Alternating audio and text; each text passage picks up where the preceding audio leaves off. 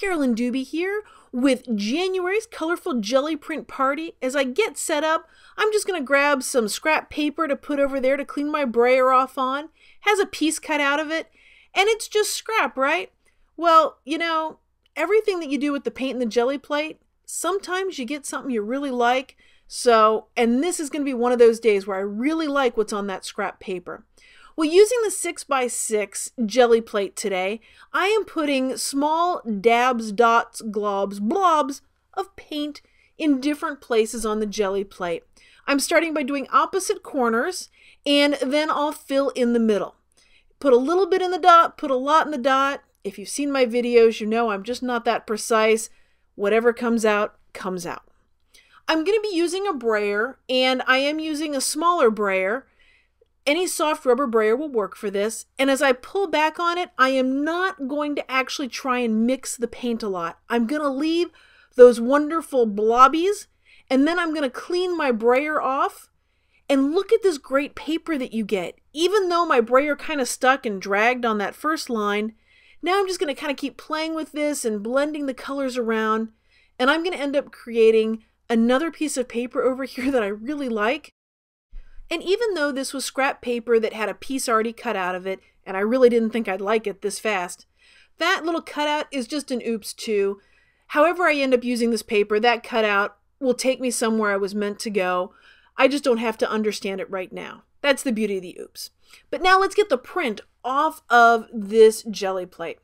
So I'm going to put down my paper. I'm using old scrapbook leftover paper. I'm using the white side of it. And there's my first print. Vibrant.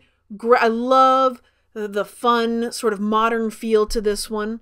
Now I'm going to grab another scrap, also a piece of cut paper, and I'm going to pull up the next print from this, and it too is going to come up pretty vibrant. So two very strong prints from this, still paint on the jelly plate. So I'm just going to use the other side of this paper.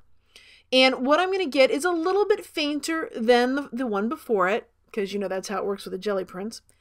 I still have a little bit of paint on there, so I'm going to start putting down the paper and just filling in blank spots with a little bit of paint from this. In the end, I'll create a larger piece of paper that has a random feeling pattern to it. When I do things like this that have paint blobs or large shapes in them, my muse tends to give me other things to look at. And my muse has been particularly happy lately because of all the people that have been so kind and wonderful in sharing my videos, subscribing to my YouTube channel, finding me over on Google Plus or on Facebook.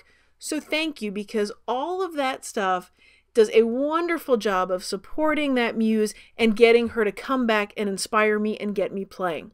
And in this, I see two kind of crazy animals sitting there having a conversation with some extremely big ears, and there's a tail on one.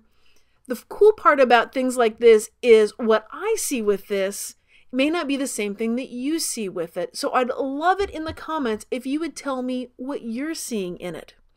And of course, this is for the jelly party, and we have a link party open all month long over on the blog. So I'd love it if you'd come over and take a look.